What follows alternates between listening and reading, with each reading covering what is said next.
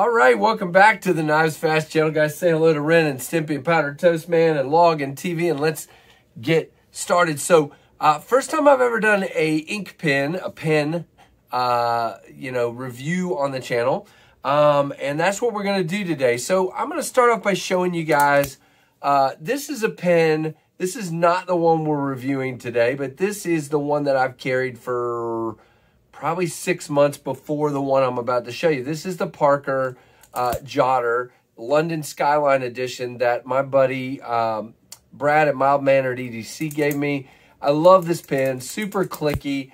This is like a $28 or $30 pen, depending on where you get it. Parker is an industry standard as far as they've just been around for a long time. And I have a, let's see, which one do I have in here? I have a Parker ball pen refill in here, and I think this one might be blue. It is. So this is a blue ball pen Parker Jotter ink refill. So what are we going to talk about, guys? So I reached out to Refyne and asked if they wouldn't mind sending me a pen to check out, and the one they sent me was the EP1. Now Refyne has been around for a while making these bolt action pens.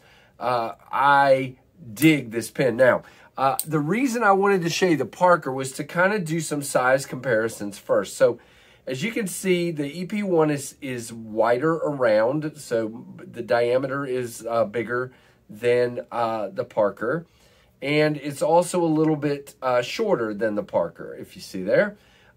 This one, and again, I still have my scale out here from a review I did a minute ago. So we're going to do some weighing too, just for fun. Now the Parker is 0.49 of an ounce, so less than half an ounce.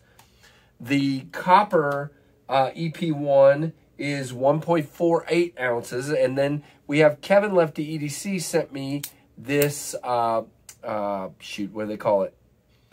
Satin finished titanium one.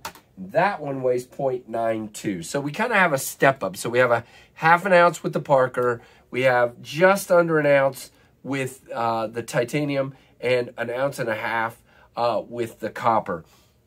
The copper one has already picked up quite the patina from me using it. As you can see, it's even got my actual, if I committed a crime, which I'm not going to, by the way, you guys could go take my fingerprints off of here.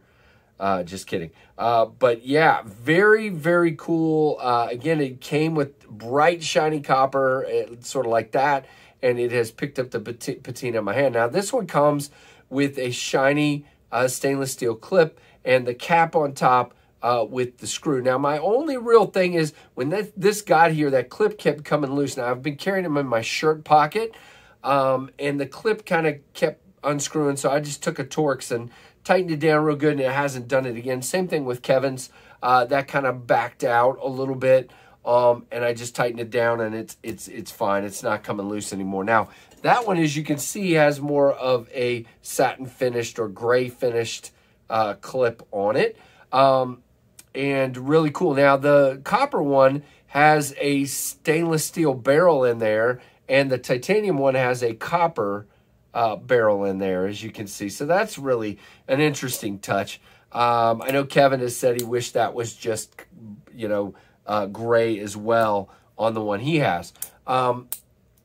Really super fidgety on the click here. So the way this works is when it's up inside, it's up here, and then you just literally pull it down and over, and it deploys the pen.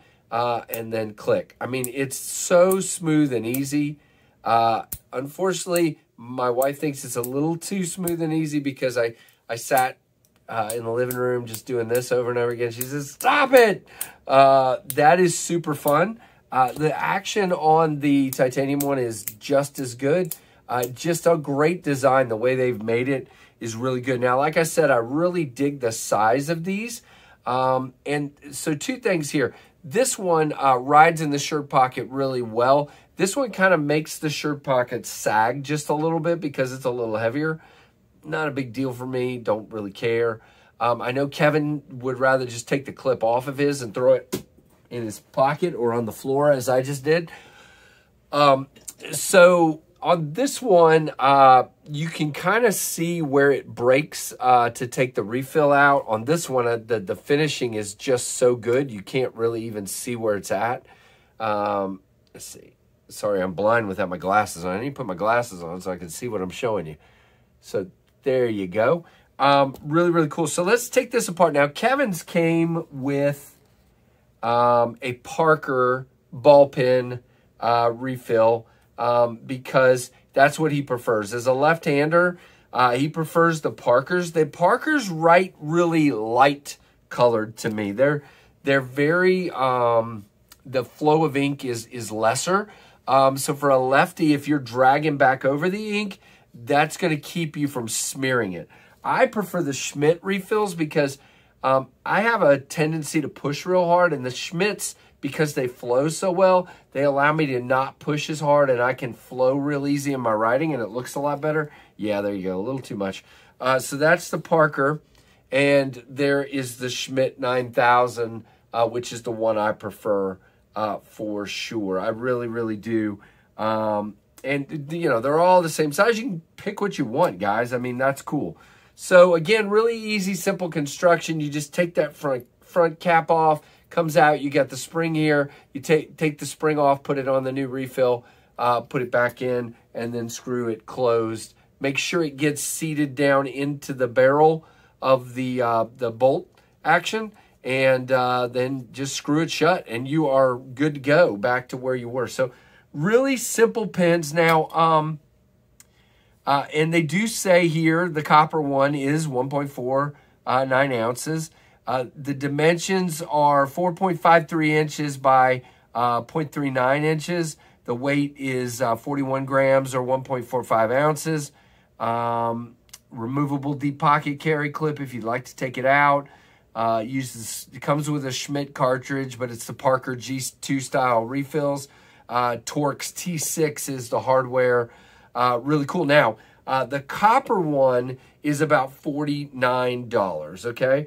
On Refyne's website, which I will, what did I just do? Which I will link below. Let me go over to the titanium one real quick. All right, the titanium one, if you get the shiny titanium, in other words, the polished titanium, not the satin finished titanium, that one is $69. And if you get the stonewashed titanium, it's $79. I should be showing the stonewashed. Stonewashed titanium, $79. Copper, $49. And then right in here, you've got the polished titanium at $69. So, yeah. Did I get that right? Yes, I did. Okay. So, there you go, guys. That is the Refyne EP1. And this is a really good pen. I'm going to be continuing to carry this copper one a lot. We got to talk to Kevin and find out if he wants me to send this back to him or do what with it. We'll find out. I think he mentioned maybe giving this to Trevor if he wants it, and my son, and we'll see.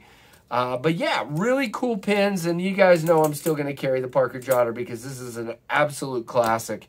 And I'm telling you, I have beat this guy around, and it is still just gorgeous. Just holds up really well. They've really perfected that. But the Refyne pens are I like the fact that they are bigger around, and it feels better in my hand. The grip I get with it, the flow I get with the writing. And again, I'm not going to bother showing you writing. You know what writing looks like. But again, just depends on what ink refill you want and what you like there. So a little longer review, but 3 different pens to kind of show off. And especially thank you to Refyne for sending those along, for sending the copper one along, and for Kevin for sending the titanium one along. Thank you ever so much. And guys, please let me know what you think down in the comments. What do you carry? What pens do you use? Is a Refyne one you might want to look at? You should. And really, really appreciate you watching. Let me know what you think. And guys, give me a thumbs up or a thumbs down if you don't like it, whatever. Any interaction is good. And thanks so much, guys. If you're not subscribed, please consider doing so. And thanks so much for watching the KnivesFAST channel.